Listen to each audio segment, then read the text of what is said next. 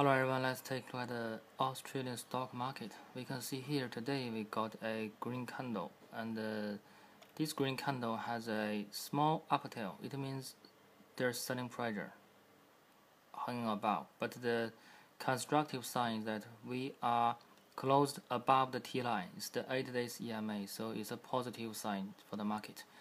And as to the position, we can see here it's very likely for us to have a higher low here, because this level, this consolidation base is higher than here, and this base is higher than here. So we have already got 3 pullback, 1, 2, 3.